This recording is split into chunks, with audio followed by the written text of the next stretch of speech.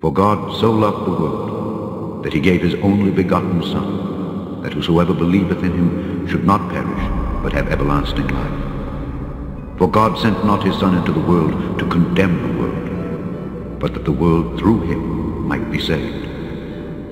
He that believeth on him is not condemned, but he that believeth not is condemned already, because he hath not believed in the name of the only begotten Son of God.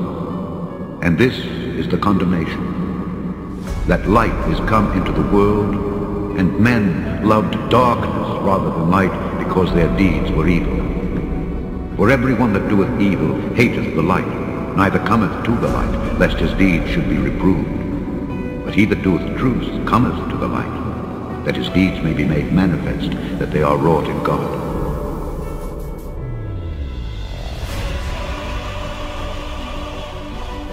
The same came to Jesus by night and said unto him, Rabbi, we know that thou art a teacher come from God, for no man can do these miracles that thou doest, except God be with thee. Jesus answered and said unto him, Verily, verily, I say unto thee, except a man be born again, he cannot see the kingdom of God. Nicodemus saith unto him, How can a man be born when he is old?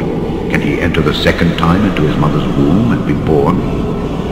Jesus answered, Verily, verily, I say unto thee, except a man be born of water and of the Spirit, he cannot enter into the kingdom of God.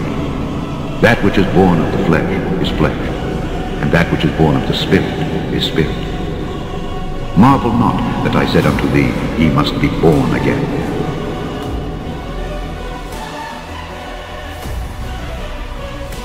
That if thou shalt confess with thy mouth the Lord Jesus, and shalt believe in thine heart that God hath raised him from the dead, thou shalt be saved. For with the heart man believeth unto righteousness, and with the mouth confession is made unto salvation.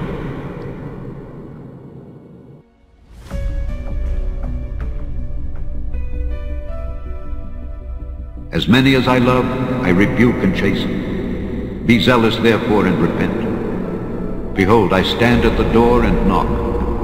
If any man hear my voice and open the door, I will come in to him, and will sup with him, and he with me.